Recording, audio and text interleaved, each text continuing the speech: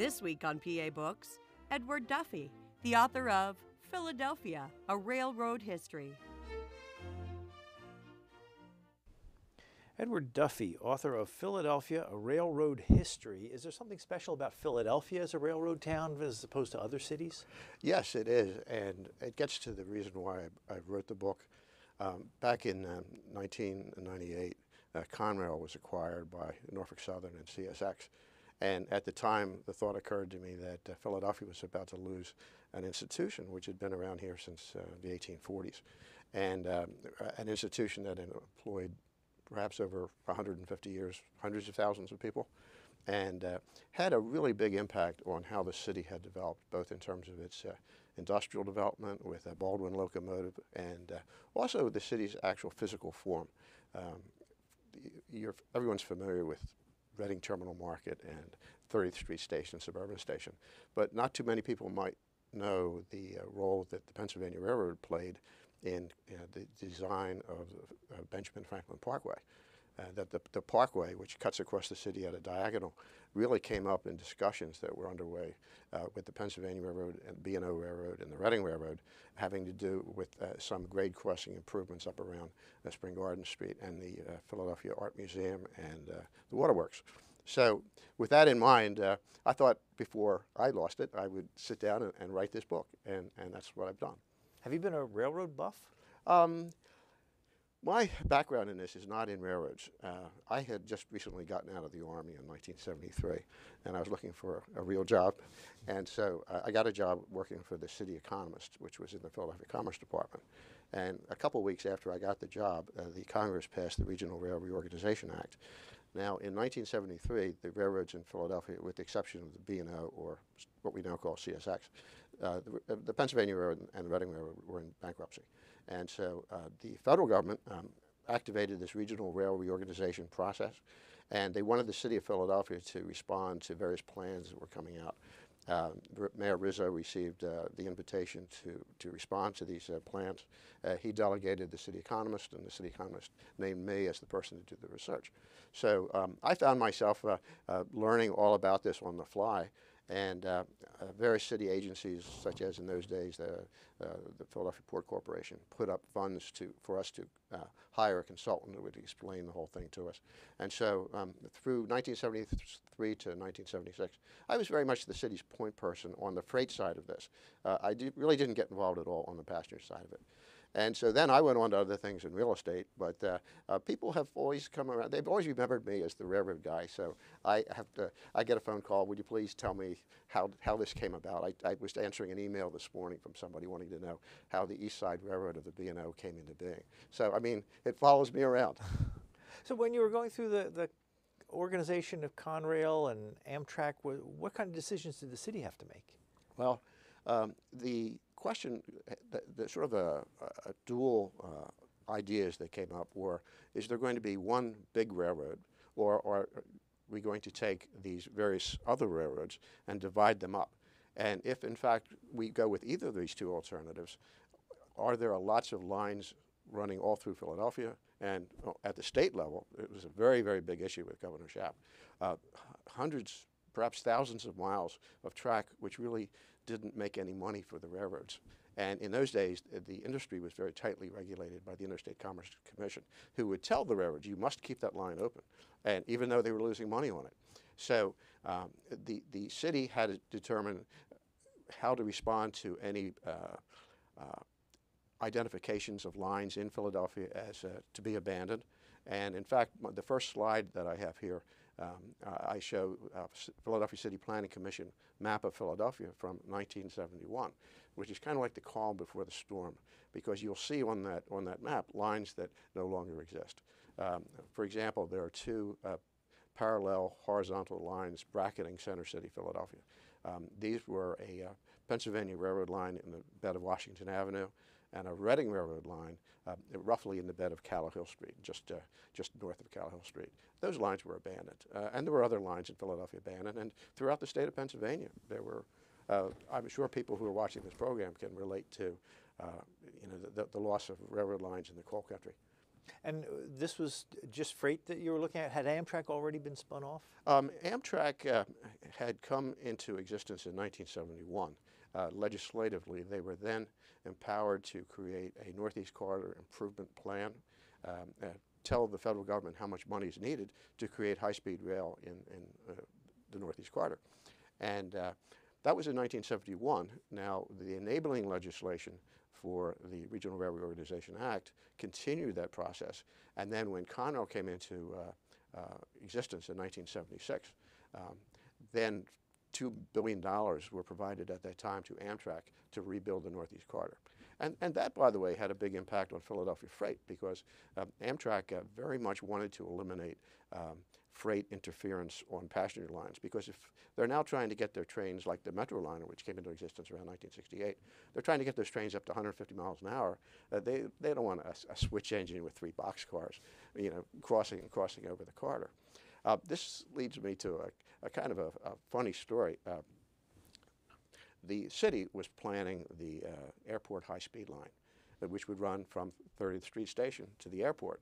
Well, it just so happens that the 30th Street Station and the airport are on opposite sides of the Northeast Corridor. So when the planning for this began, like in the late 60s, early 70s, Amtrak was not in existence. And the city engineers were talking to Pennsylvania Railroad Penn Central engineers, and what they proposed to do was to do a series of interlocks which would take the airport high-speed train across at grade of the Northeast Corridor. And so when Amtrak came along and they looked at these plans, they said, no, you can't do that. You're going to have to design a flyover bridge, which would take the trains up, over, and down. And Mayor Rizzo was just flabbergasted at this because he was counting on getting that line up and running in time for the bicentennial. So I recall the city's transportation coordinator had gone down to Washington, and this is like 1974, and he got the message, and he comes back, and there's like 18 of us sitting around at that meeting table when he delivers the message. And he said, I know we cannot do it the way we wanted to do. We have to build a bridge. But we're going to build that bridge, and we're going to have this line open in time for the 1976 bicentennial. And we're all like, like this. And then he said, and if anybody in this room doesn't believe we can get it done, you can just get up and leave. And everybody got up and left. Oh, really? I mean, it was, so I mean, this is how, the railroad system was very much in flux at the time. And people were being dealt surprises right and left as this whole process went forward. Did that line ever get built? The airport high-speed line? Absolutely, and it opened like around 1986, like 10 years late for the bicentennial. And it's a great line. I mean, I can go from my home in Mount Airy to Ireland, where my parents used to live, and I'm not in an automobile at all, ever, because I get on the train in Philadelphia, in my neighborhood. I get off at 30th Street, get on the airport high-speed line. I'm at the airport. I fly to Dublin, and my family's waiting for me. So. Well, your book on Philadelphia railroad history, when can you point to a moment when railroad history starts in Philadelphia? Yes, that's a good question. Really, you can take it all the way back to the time of George Washington, because Washington, who was an engineer, a surveyor, an architect, was very much interested in seeing transportation linkages between centers of population and centers of raw materials. And in his day, that connection would have been with canals. And so he was really pressing for canals. And here in Philadelphia, Robert Morris, who was the financier of the Revolutionary War, he started up a group looking at various canals. One of them was proposed here for Philadelphia called the Delaware and Schuylkill Canal Company. And he funded it, and then another group said, well, let's take it up the Schuylkill River. So they took it up to Reading and points north of there over time. However, the Pennsylvania canals didn't work out so well. They didn't have enough funding. Robert Morris ended up in debtor's prison, and so things didn't go so well here in Philadelphia. But in the state of New York, things went really, really well. With the Erie Canal, begun in 1818 and completed in 1825, linking the Hudson River at Albany with the Erie Canal at Buffalo. And up until that point, Philadelphia had been the leading port and financial center of the United States. But in a very short period of time, the Port of New York ate Philadelphia's lunch. So it was the Erie Canal that did that? Oh yeah, absolutely, absolutely. And so alarmed Philadelphians who saw their business just disappearing went to the state of Pennsylvania and said, can you come up with some alternative? And the state said, yes, we will help you out. We'll build something that's an alternative to this Erie Canal. And that was called the Main Line of Public Works. You hear about the Main Line running Philly to Harrisburg. Well, that line started out as a series of railroads and canals, and it was a 4-day trip from Philadelphia to Pittsburgh. You started out in Philadelphia on a railroad line that ran to Columbia, Pennsylvania on the Susquehanna River at like 80 miles. And then you got onto a canal boat that took you from Columbia to Hollidaysburg. And then there was a portage railroad took you over the mountains into Johnstown, and then you're back I think you're back on a canal then from Johnstown to Pittsburgh. It was a horrible ride. I mean, 4 days going that way. How long did it take on the Erie Canal? Well, it took the Erie Canal was shorter, and it was a one-seat ride, if you will. I mean, you got on there and you went. So they could do it in about 2 days. They didn't have the mountains. Right. They did exactly. They did not have the mountains. They did not have to contend with that. However, canals always have to deal with weather. It's freezing, or you're having a drought, and so that created problems for them. But when Pennsylvania began its arrangement, the state of New York was already laying railroad track along the bank of the Erie Canal. So I mean, they were one step ahead, and Philadelphia was not. So the Main Line of Public Works limped along for maybe about 10 years, and then a new threat occurred for the Port of Philadelphia. The B&O Railroad out of Baltimore, it's Baltimore in Ohio, they were going up the Potomac River. They were heading in a northwesterly direction until they reached a point right next to the boundary of Pennsylvania. And they said, we're so close to Pittsburgh, let's extend a line into Pittsburgh. Well, they had to get state legislative approval for that. They did? Why was that? Why was that they needed the state legislature? Well, it had been the law that to build a turnpike or a canal or something like that, a transportation amenity, one had to get authorization from the state legislature. So the B&O went to the state legislature, and there was a very tumultuous meeting where the Philadelphians opposed this dramatically, and the B&O lost this by one vote. And that one vote rankled them for 100 years, and it had its repercussions as recently as the 1950s. But the state people said, well, you don't like this Main Line of Public Works. What do you want? And so the Philadelphians said, we're going to create our own railroad, and that's going to be the Pennsylvania Railroad. Okay, so Philadelphians got a charter for this. The main line still existed, and the main line was still hauling freight. But again, this mixed system of canals and railroads. And over a 10-year period from 1847 to 1857, the Pennsylvania Railroad filled in the blanks, if you will, where the canal had been. They now put in a railroad track. And so by 1857, the Pennsylvania Railroad from Philadelphia to Pittsburgh was completed. And now in Philadelphia, there was a Main Line of Public Works connection to the Schuylkill River. And this shows the Belmont Inclined Plane. When this railroad system first started, one had to ascend this plateau of 7 degrees, and that was way too steep a grade for locomotives of 1835. So they put in an endless rope or conveyor belt with a stationary steam engine at the top of the hill, and they would take the cars that came down and they would attach them to this endless rope and drag them at the 7% grade right up to the top of Belmont Plateau. Well, this was horrible. I mean, it scared everyone out of their minds. And you have some descriptions in there about how harrowing it was. Yes. A woman writing in 1836 said some of the passengers didn't want to continue the ride once they got up to the top of the plateau. But when the Pennsylvania Railroad now, in this 10-year period, 1847 to 1857, when they're looking at their system and what are they going to do, they said, well, we're going to put in a level grade line, and that's going to take us to Market Street. And so that roughly at 30th Street Station. So that's really how 30th Street Station became an important point on the railroad. Now, an interesting development occurred in the 1840s in Philadelphia. And actually it began even earlier in the 30s, Philadelphians were a pretty wild and crazy group of people. They didn't hesitate to let people know their opinions of things. And one of the things they really didn't like was Catholic immigrants. Okay, so in the 1840s, there were riots in Philadelphia in which Catholic churches were burned, convents and libraries were burned, and the local police were just too few to combat this. The second riot, which occurred in South Philadelphia and Southwark, required 5,000 state militia to put down the rioting. So in those days, Philadelphia was much smaller than it is today. It was just this area of about 2 square miles from Vine Street down to South Street and between the two rivers.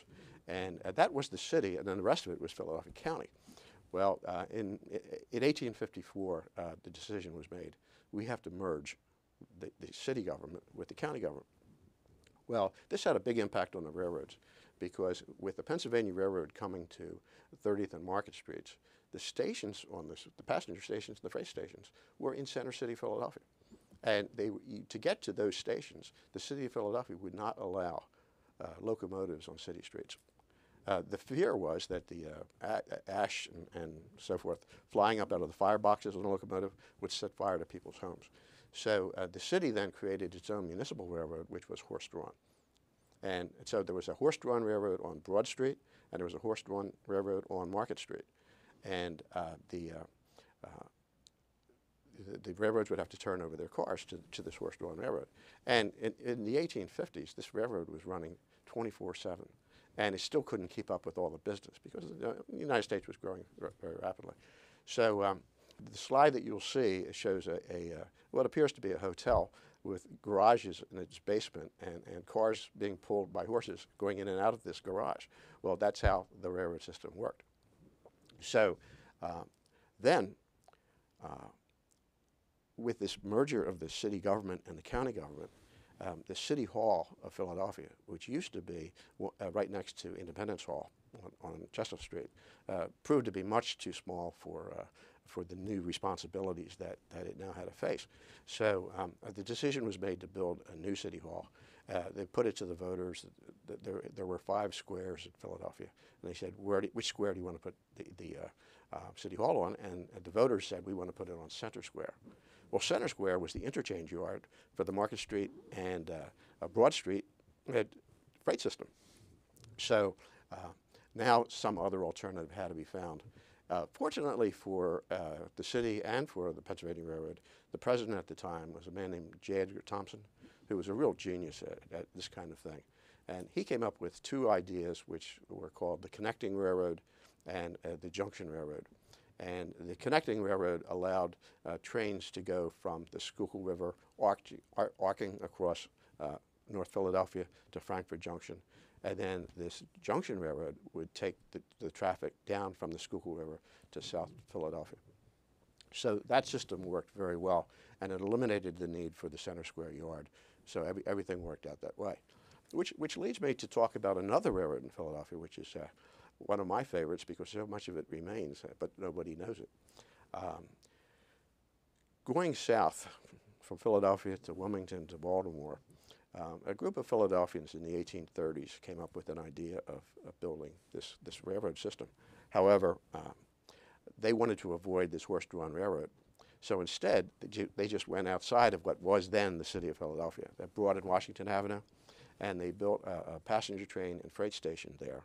And then the line went west and across the Schuylkill River and then turned south and went down to Baltimore and to Wilmington, and then from Wilmington to Baltimore. It was able to cross the Schuylkill River on a bridge. It was the first bridge in South Philadelphia across the Schuylkill River. And the gentleman who was the president of this company was named Matthew Newkirk. And so it became known as the Newkirk Viaduct. And when this railroad was finally completed on Christmas Day, 1838, people were so happy with it that they erected a monument at 49th and Grays. On this monument, they put the names of the engineers and the builders who had constructed all this. And if you go down to 49th and Grays today, you'll see it. It's still there. It's still there. It's covered with graffiti and trash and junk. It's right in the middle of real high-speed railroad lines. Amtrak goes flying through, SEPTA goes flying through. And so when I saw that, I was appalled. I was really appalled. And I said, you know, this is no way to treat such a wonderful amenity, memento of Philadelphia's great Golden Railroad age. So I say in the book that it should be taken to, cleaned up, taken to 30th Street Station. I've since found out, after writing the book, that other people have had a similar idea. What they are proposing to do is take it from its present location, and they're going to move it maybe 200 yards to Bartram's Garden. And there they're going to clean it up and have people available for people to see it. Pardon me. You mentioned a couple of the railroad stations that were in Philadelphia at the time, 30th Street, and you have a picture of 31st Street Station in here. Can you talk about some of the great railroad stations that were in Philadelphia? Yes, I would love to. Which one would you desperately have wanted to see?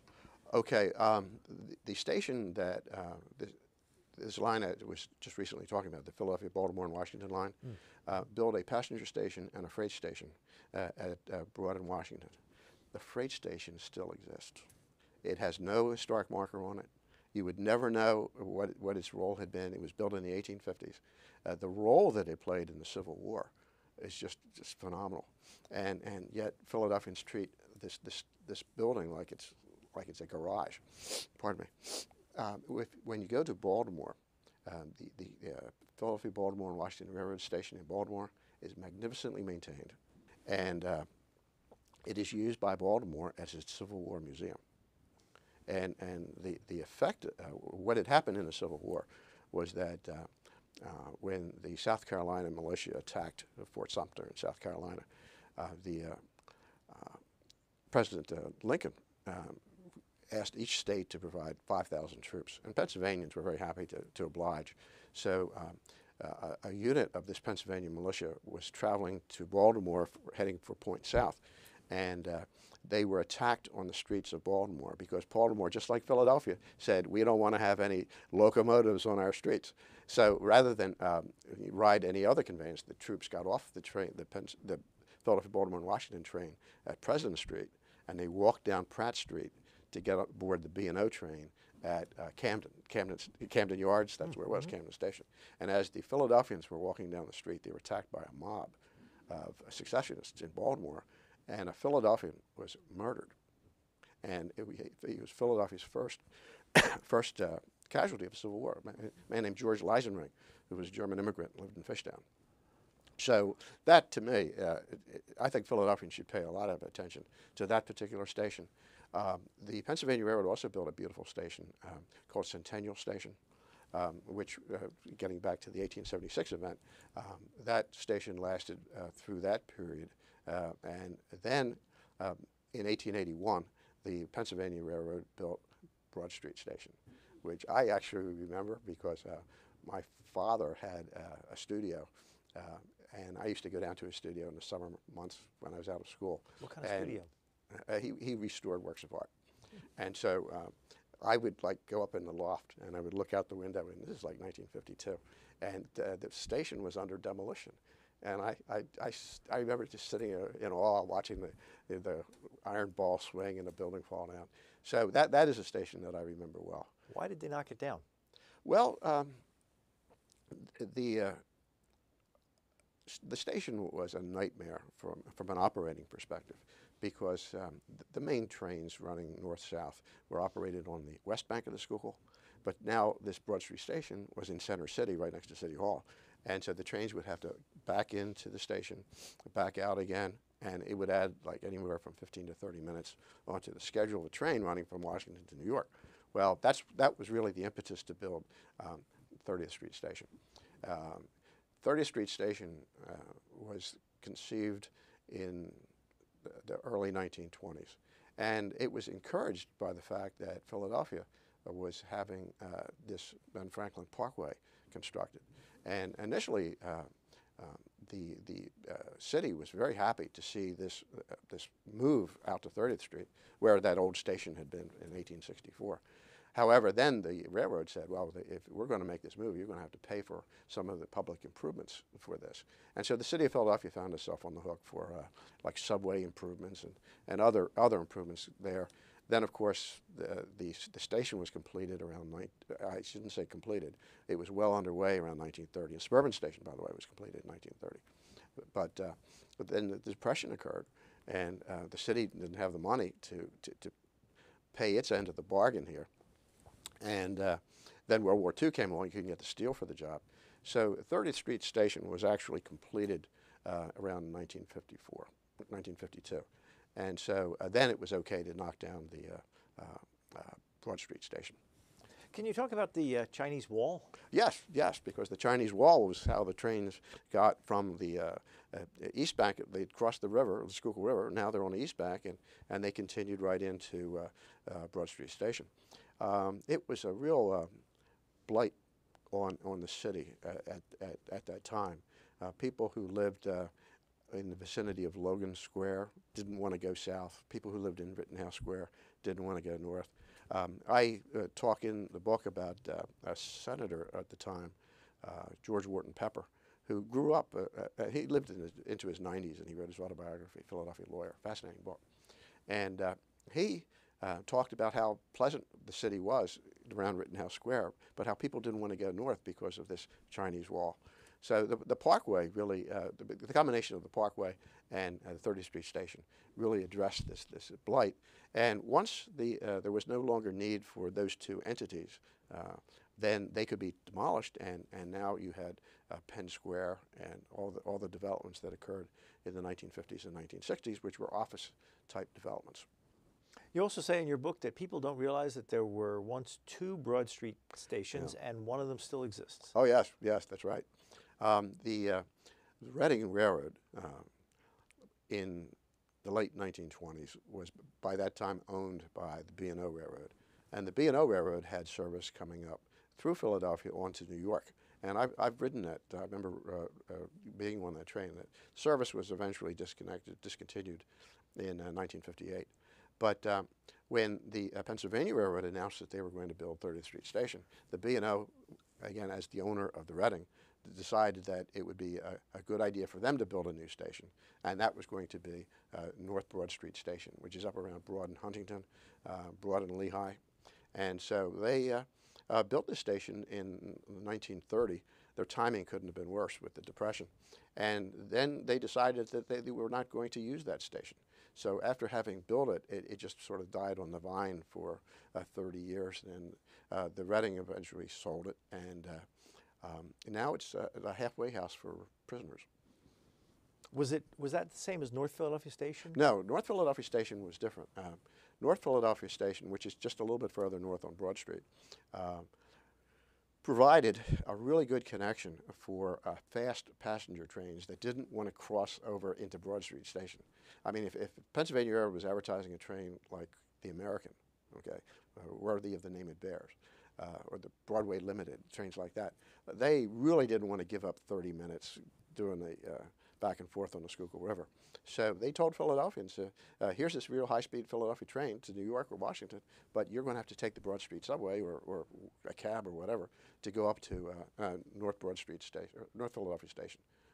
Well, you talked about in the time before the Civil War how the soldiers took the train to one station and then had to walk across town to another. Was that common? I mean, if you're going intercity training, and had to change railroads, you had to find your way across town to the next railroad? That's how it was for many years, not only Philadelphia and Baltimore, but Wilmington as well.